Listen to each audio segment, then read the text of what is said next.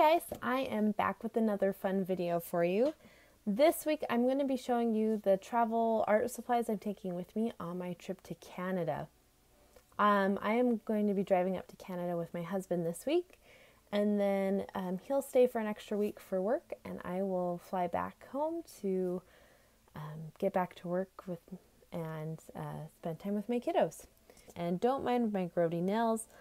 I dyed my hair royal blue the other day, and so all my cuticles and everything stained, and between that and working with pastels, my hands look perpetually gross even when I wash them really well.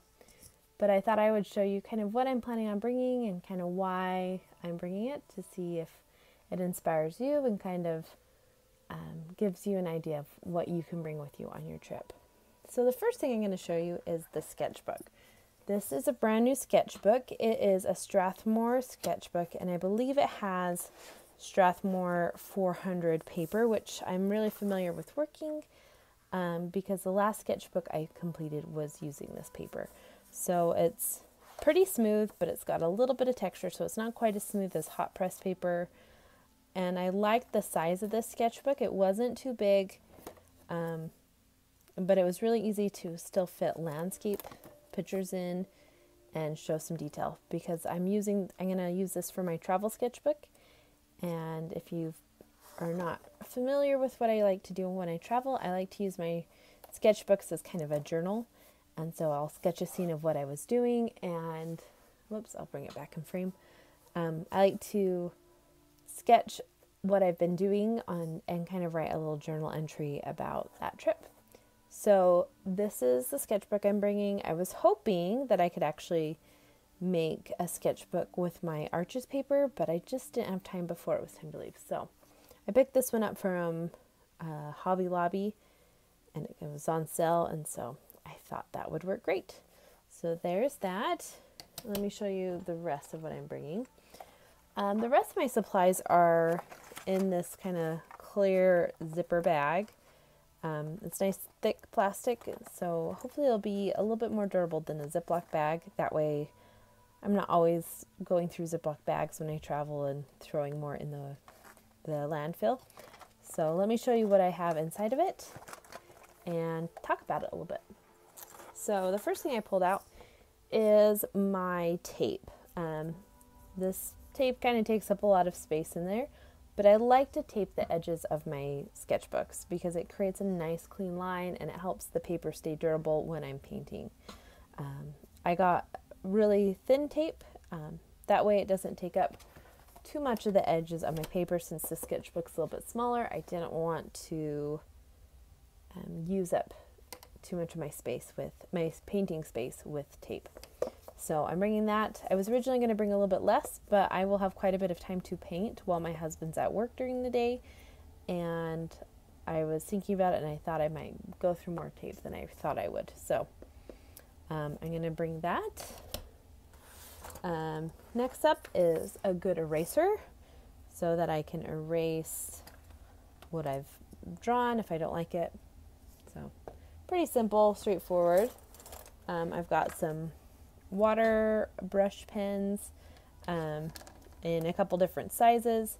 These are just the Masters Touch brand. I have the Pentel ones, but they're pretty well worn out and they've gotten really leaky because I've had them for so long. And I don't use brush pens very often, so I didn't want to spend a lot of money on them. So I just picked these up and I will try them out while I'm on this trip. Next up, I've just got some Micron pens in different sizes, 01, 05, and 03. I like the Microns because I have fine tips on them and the ink is waterproof, and so I can draw with do the inking first and then paint over the top if I want without worry of it smudging. These are also archival, and so they don't fade. It's not a huge deal when you're working in a sketchbook because it's not going to be displayed, but it's just kind of nice. So I got those. I've got my Jelly Roll pen.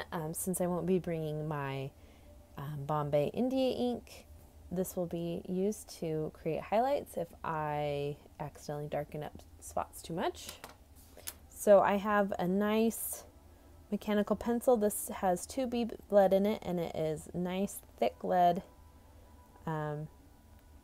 Really great for shading and doing thicker, broader lines. And so I have the pencil, and then I am just bringing some extra lead if I need it.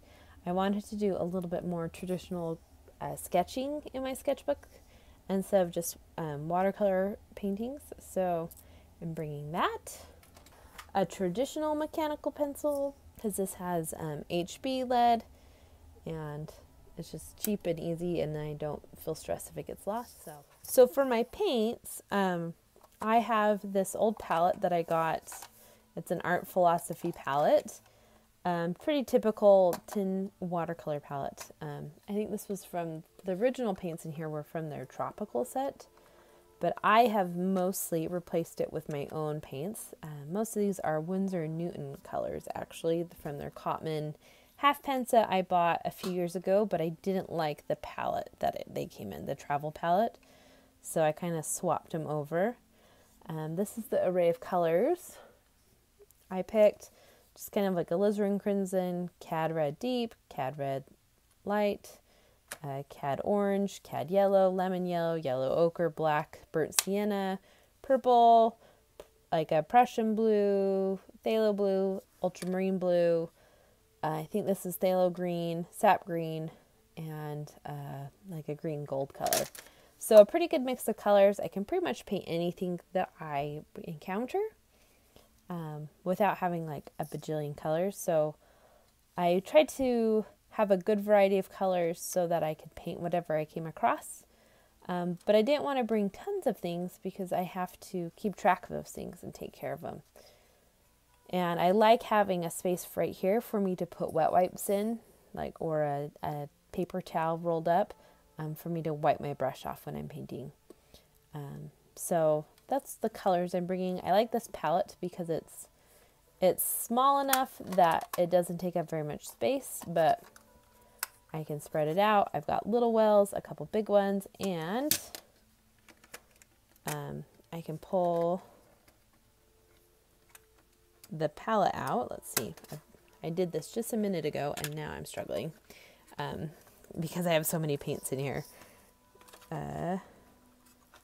I overfilled the palette. There we go. Because this palette, I put 2 extra colors on the side because there was enough room for them, but it just makes it a little bit tight to pull in and out. But I can remove this, and then I have a few more spots to paint. So I have quite a bit of mixing space, especially for how small of a sketchbook I'm working in. I don't need a ton of mixing space. So just a nice little palette full of plenty of colors. All the supplies I grabbed will be pretty easy for me to paint quite a few things while my husband's at work during the day, and create lots of paintings and experiment and have fun. But it's also small enough that when I'm going through the airport on my way home, I'm not trying to find space for them all, or having to kind of show everything I have. I didn't want to bring tubes and worry about messes. So it's pretty streamlined, but still has a lot of playful options. So I hope you enjoy this kind of travel supply video, and I hope it inspires you to take art supplies with you when you travel. Hopefully, when I get back, I'll be able to show you some of the paintings I did while traveling and kind of share them with you and talk about them. But anyways, I hope you have a great day. And if you like this video, please hit the like button. And if you want to see more of what I create, please hit the subscribe button.